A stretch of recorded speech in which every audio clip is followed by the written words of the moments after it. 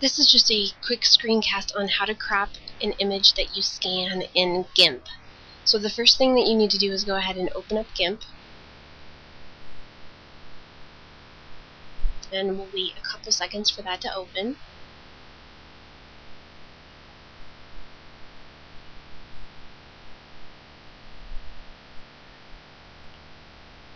When it opens, go ahead and make this main screen big.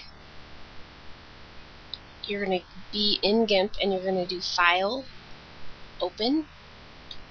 And what you're doing is you're going to go ahead and open that image that you scanned. So in Places, you're going to go and find the folder that says My Documents, and you're going to double click to get into that. And then there should be a folder under My Documents called My Pictures, and you're going to go ahead and get into that, double click to get in. And then you're going to find the folder. The way that the scanner works is it titles folders by month and year of when you scanned. So January 2012 is when I scanned my photo, so I'm going to double click to get into that folder.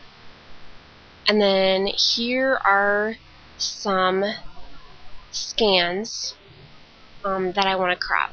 So I'm going to use this one, and it previews over to the right, as you can see. Click Open. And then I'm going to go to Image. Well, actually, first I'm going to select the square selection tool. I'm going to select what I want to crop.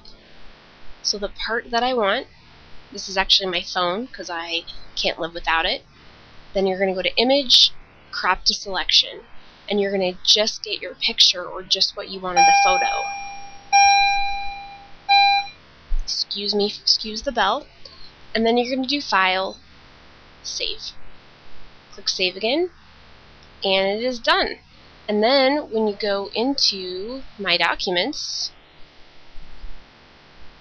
under My Pictures, and then in the folder from this month and year that I scanned, you can see that we just have my phone. And that is how you crop your image that you've scanned.